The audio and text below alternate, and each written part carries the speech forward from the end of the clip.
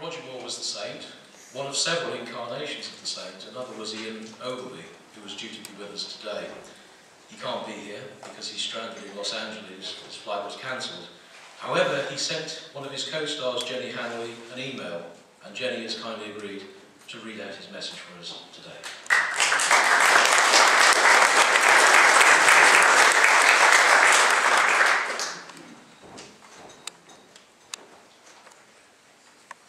Thank you. I was lucky enough to work on both The Persuaders and The Return of the Saint. I'm now going to prove where all my money goes. Glasses for the sun, contact lenses so I don't fall over, and these so I can read Ian's email. Now, this is a stretch of the imagination, but please just go along with me. Hello, it's me, Ian Ogilvy. As you may have noticed, I'm not here. I'm very sorry about this. We all know the reason. It struck me that it's a bit like a bad opening to a really bad Saint episode. Simon, the Queen is in danger and you're desperately needed at Buckingham Palace. Sorry, can't go. Why not, old man? Iceland's exploded. To everybody who has managed to be at Pinewood today, a big hello from me stuck in bloody Los Angeles. God, our hearts bleed for him, don't we? If there are photographs of the event, I'd be very grateful if somebody would send them to me. That way, I can see how aged you all look now.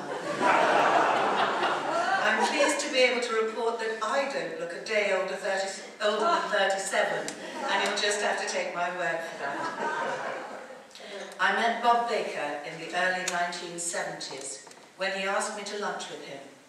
A small, impeccable, rather shy man who had some difficulty looking me in the eyes. But he was very charming and very graceful, and as it turned out, a very kind man too.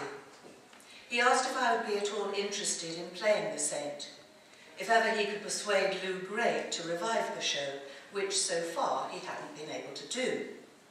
Ah, one of those sort of meetings, I thought to myself. I said I'd be delighted, and he said, oh good. I didn't hear anything from him for about 5 years, and in fact forgot all about it. Then in 1977 or 78, my agent rang. This chap, Bob Baker, wants you to play the Saint. It really was as easy as that. The relationship between Bob and myself was always that of producer and hired actor. Unlike my predecessor, who had a long association with him, both personal and professional. We only made 25 episodes of Return of the Saint, so in that short period, our relationship never really progressed beyond extremely friendly and mutually respectful, employer and employee. Occasionally we would lunch together in Elstree's commissary, and Bob would ask me how everything was going. And I would say that everything was going fine, and Bob would say, oh good. And that would be that. That's the sort of producer that most actors dream about. No audition, and you're mostly left alone to do what he's hired you to do. In fact, come to think of it, that makes Bob Baker the best producer I've ever worked with. One instance involving Bob does stand out in my memory. On the night before my very first shooting day, we were in some hotel in the south of France. I was in the bar, reading and rereading the telegram I'd just received from Roger Moore. It read, in the words of the great Lee Marvin, hit your lines and say your marks. Best of luck, Roger. Bob sidled up to me. Ian, about tomorrow, just remember one thing. And what's that, Bob? I said, tearing myself away from the telegram. Well, not too English, Ian, said Bob. And before I could reply that I had no idea what he was talking about, he'd scurried away. Viewing the dailies over the next several days, it was obvious that Bob was not terribly happy. Something was bothering him, but he couldn't seem to put it into words. Then, after about a week of filming, I had a scene with Gail Honeycutt. She was in a bath, washing mud off her shapely body. Her line was, "You're a very attractive man, Simon." My line was, "And you're a very dirty girl." Purely as a joke, to make Gail laugh, I delivered the line in the only other voice I've ever been any good at, Cary Grant's. They must have retained that particular take, because the next day Bob came up to me, his face wreathed in smiles. "That's it, Ian, that is exactly it." "What is, Bob?"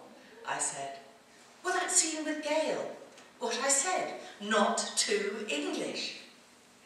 When the series came out, one reviewer wrote, "And why Ian Ogilvy plays the character in a lousy imitation of Cary Grant is beyond me." Perhaps because of my rotten impression, the series was not picked up, and inevitably I lost touch with Bob. But he was one of the guests when they did my This Is Your Life, and he was delightful and complimentary and kind. Many years later, I met him again when we did some commentaries on the DVD sets of the series. It was as if we'd never parted. We fell straight back into an easy conversation, and I enjoyed my time in the recording studio with him very much. It was with great sadness that I learned he was ill, and with even greater sadness when I heard that he'd left us.